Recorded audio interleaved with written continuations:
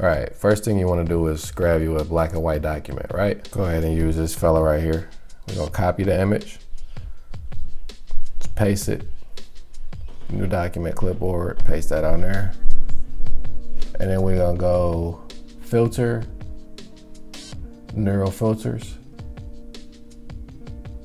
Then we're gonna go colorize.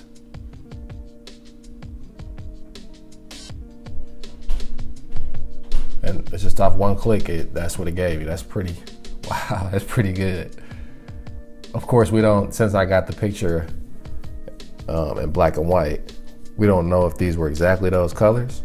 So let's test out to see if it'll know exactly what colors or what. Let's try this one with the balloons. All right, let's go. First thing we're gonna do is make it black and white. I'm gonna desaturate. Now we're gonna bring the color back. We're gonna go neural filters. Go to our colorize joint.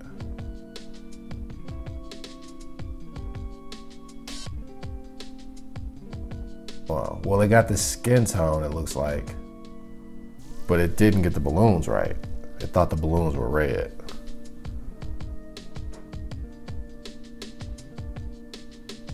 So that's the original. The skin tone is pretty, it's very good. Did a good job of that, pretty much. It's missing some blue tones from the lighting in the photo.